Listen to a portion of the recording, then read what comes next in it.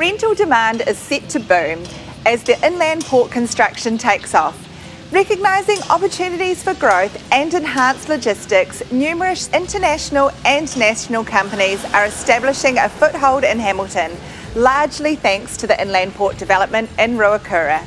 With large companies moving in, that means more staff and naturally people looking for a place to live. I'm going to talk you through the current situation and why this is a big opportunity for current and potential landlords. Located in Ruakura, the inland port is being purpose-built to create New Zealand's largest integrated commercial hub.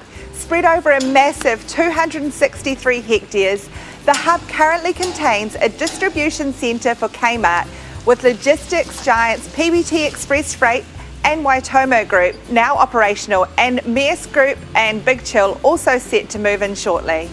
As they recognise the advantages of the nearby rail and roading links and close connections to the ports of Tauranga and Auckland, other companies continue to make inquiries.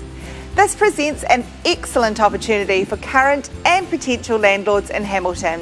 As the hub grows, workers will flood in, and those workers and their families will need quality rentals. As we've said before, rental demand in Hamilton is huge, and particularly from those moving into the region. This will only increase as the hub starts to expand. Earlier this month, we had only 17 available properties for rent out of more than 3,500 that we currently have under management. And due to Hamilton's great connections, many of our suburbs are set to benefit, not just nearby Silverdale and Hillcrest.